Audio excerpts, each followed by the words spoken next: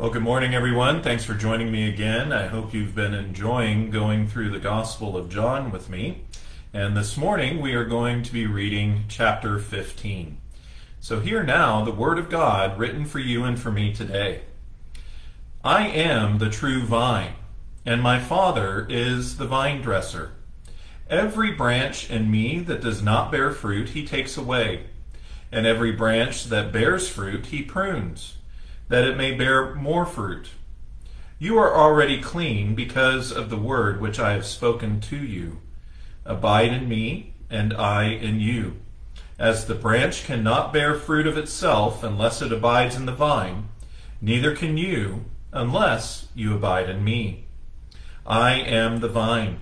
You are the branches. He who abides in me and I in him bears much fruit. For without me you can do nothing. If anyone does not abide in me, he is cast out as a branch and is withered. And they gather them and throw them into the fire, and they are burned. If you abide in me and my words abide in you, you will ask what you desire, and it shall be done for you. By this my Father is glorified, that you bear much fruit, so you will be my disciples. As the Father loved me, I also have loved you.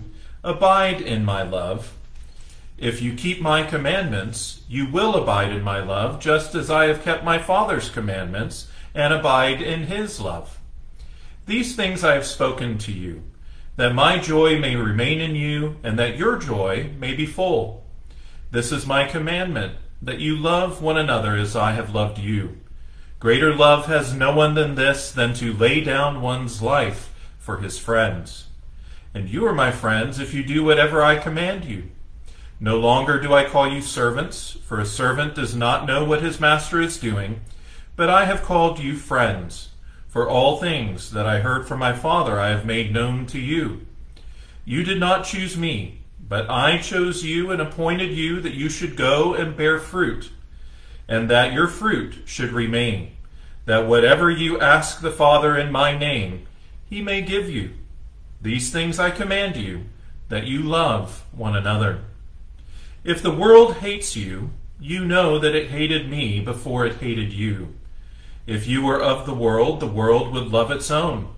Yet because you are not of the world, but I chose you out of the world, therefore the world hates you. Remember the word that I said to you. A servant is not greater than his master. If they persecuted me, they will also persecute you. If they kept my word, they will keep yours also. But all these things they will do to you for my name's sake, because they do not know him who sent me. If I had not come and spoken to them, they would have no sin, but now they have no excuse for their sin. He who hates me hates my Father also. If I had not done among them the works which no one else did, they would have no sin. But now they have seen and also hated both me and my Father. But this happened that the word might be fulfilled, which is written in their law. They hated me without a cause. But when the Helper comes, whom I shall send to you from the Father, the Spirit of truth who proceeds from the Father, he will testify of me. And you also will bear witness, because you have been with me from the beginning. Amen. Thus far, the reading of God's holy word from John 15. Wonderful words from our Lord Jesus Christ. May God add his blessing to the reading of his word to us. God bless you and your day. Join me next time. Take care.